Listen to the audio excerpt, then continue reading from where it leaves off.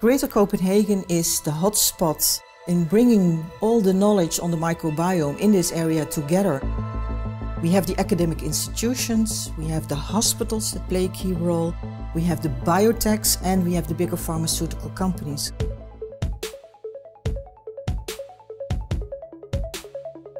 There's a lot of efficiency in this area, but there is also very good networks, both scientific, technical, but also commercial. It is a very good environment for us to be. At BioGaia, we see that's an important part of our growth. We have so much competence here, so much knowledge and know-how, and so much innovation in the area of the microbiome. Industry and academic and clinical research work together very closely and very easily. And this makes it a fantastic, collaborative and very advanced part of the world to work in. We are specialists in probiotics, and we develop clinically proven probiotics, which means that we do research both preclinically and clinically. I think the geographical location that we have with Copenhagen and Malmö-Lund being a hub is very good from a connection point of view globally.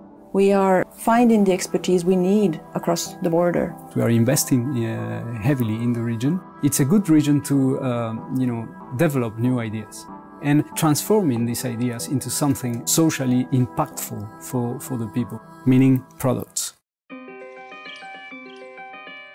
Greater Copenhagen is ahead in certain areas in microbiome research. One of these areas is certainly fermentation technology. At Hansen, we're a global powerhouse of fermentation and have been for 140 years on how to grow bacteria safely and at high quality. We actually grow over 4 million trillion bacteria a day. This is key, so you can actually start to study and do fantastic clinical trials and learn new things about how bacteria work.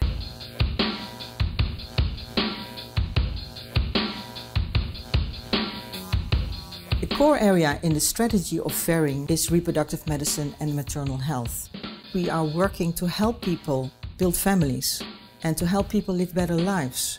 Microbiome is a key area of research. It's new, it's exciting. We have a completely new approach of looking at how we can treat diseases. In this area, Ferring is working to become a world leader. Ferring always benefited from this area. The collaboration between Sweden in the south and Copenhagen in this area, it's really concentrating a lot of really clever people.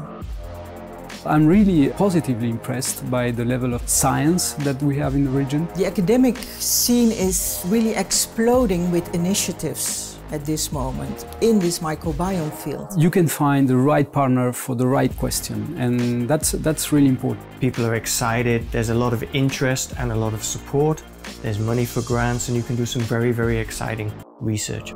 And this will attract talents, and talents attract research, and research attracts bigger companies. Hansen really benefits from this collaborative culture and ecosystem in the Greater Copenhagen area. So it's actually a very exciting time and place to be, and I think international companies should be very interested to see what is actually going on here in the area.